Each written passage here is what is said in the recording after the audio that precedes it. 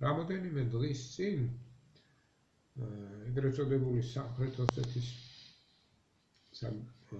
რესპუბლიკის საგარეო საქმეთა მინისტრმა ბატონმა მედვედევმა ინტერვიუ მისცა გერმანულ გამოცემას Neues Deutschland. სადაც მან გარკვეული გეოპოლიტიკური პრეტენზიები წააყენა საქართველოს მიმართ.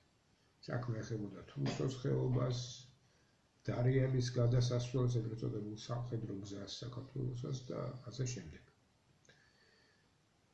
ჩვენ უკვე ვთქვით, რომ ეს სინამდვილეში არის რუსეთის პრეტენზიები და ის სურვილები, რომლებიც ამ ქვეყანას აქვს. სწორედ მის დღევანდელ ხელისუფლებას. ინტერვიუს შემდეგ ვითარება ცოტათი უფრო დაიძაბა, იმიტომ რომ ამერიკის შეერთებული შტატების პრეზიდენტმა დონალდ ტრამპმა გამოაცხადა, რომ ვენესუელაში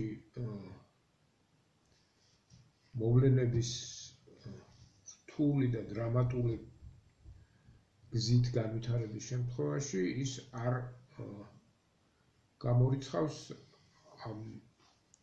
ამ ქვეყნის საქმეებში ჩარევას, რა თქმა უნდა, კანონისა და სამართლის და ხელისუფლების მხარეს.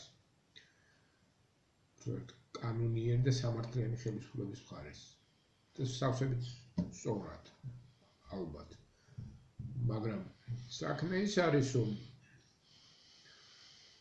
რუსეთი ამას თუ კი ეს ასე მოხდა, მე ვფიქრობ, არ დატოვებს რეაგირების გარეშე. დღევანდელი ვითარება ამას ადასტურებს.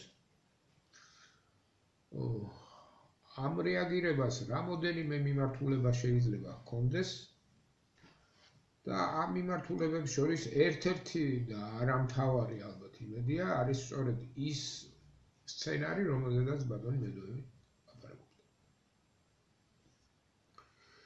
ვიმეორებ, ეს ნაკლებად არის მოსალოდნელი, მაგრამ სრულიად შესაძლებელია.